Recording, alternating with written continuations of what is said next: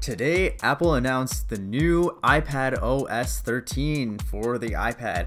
This is the first time the iPad operating system has separated itself from iOS. So I was super excited to download this, and I'm just so excited to test this out. In this video, I'm going to be showing you a really quick walkthrough of what it's all about. And in future videos, I'm going to show you more in depth what iOS 13 can do. I just downloaded this a couple of hours ago, so this is still fresh for me as well. So when you open up the iPad for the first time after installing the update, the first thing you'll notice is that the apps are much smaller, and on the side you'll notice the new sidebar, which is really cool. The sidebar you can actually swipe down to get rid of, and you have this really nice today view still.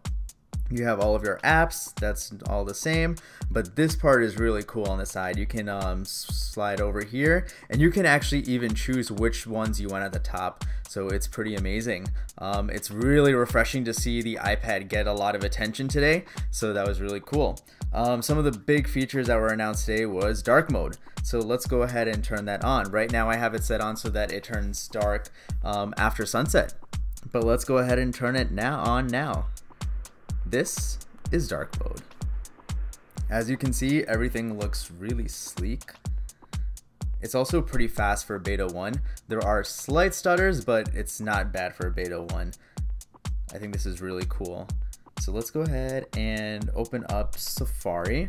So one of the cool things about this is that you're able to open up the same app multiple times. So now I'm gonna go ahead and open up Safari, and now we have two Safari apps open at the same time. This is going to make productivity pretty amazing, because if you can imagine, you could do this with Microsoft Word and have two Microsoft Words open at the same time.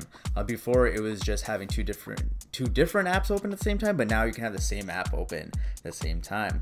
So now let's go ahead and remove this app, make it smaller, and let's actually remove it completely. So now we have only one Safari screen open. Let's go ahead and add news here. So as you can see, news works fluidly. So now we have the news app here. Let's say we want to switch that to another app. So I'm going to go ahead and slide to the left. And now I see the new reminders app, which is really nice in dark mode. If I slide up on that, I see all the apps that I have on the side. Right now I only have these two. So I'm going to go ahead and switch back to this one. And it's so fluid, just like the iPhone 10 animation. So I want this one, I want to make it bigger, drag it to the side. Say I want to make this Safari smaller. There we go. And now you also see Safari here.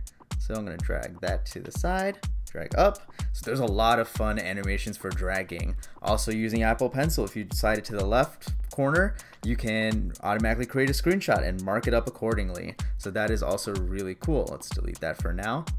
So that was a very brief look into iPadOS 13 for iPad. This is the first time the iPadOS has been separated from iOS, and there's a lot of different cool features with this. Right now I only showed you very few, so stay tuned for further videos this week where I'm going to be showing you in-depth features as well. If you haven't already subscribed, then please go ahead and subscribe down below, and make sure you look out for my next videos.